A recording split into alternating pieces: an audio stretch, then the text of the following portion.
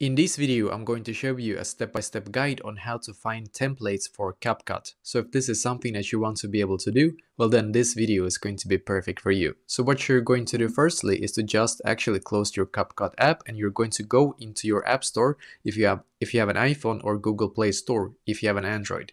And in here we're going to search for CapCut.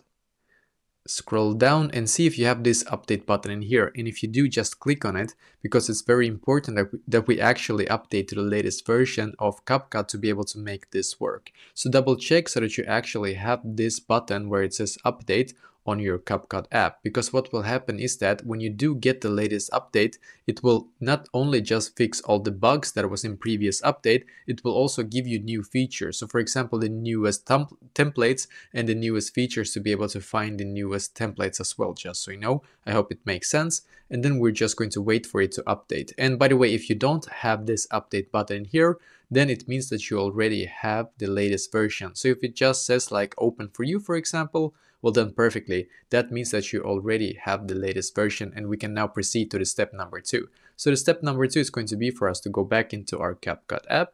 So I'm just going to go back into the app itself, as you can see. So I'm just going to close this one, and as you can see, I have this one right here now where it says templates. So click on templates, and here, as you can see, it should be just to the right of edit in the bottom, as you can see. And now in here you can also search for templates, so for example face swap or something like that, similar. And then you can just find the template that you're looking for in here, click on it, and then you can start using the template. So we can take this one and then click on use template, as you can see. And now this is exactly how you can actually find and use templates on CapCut.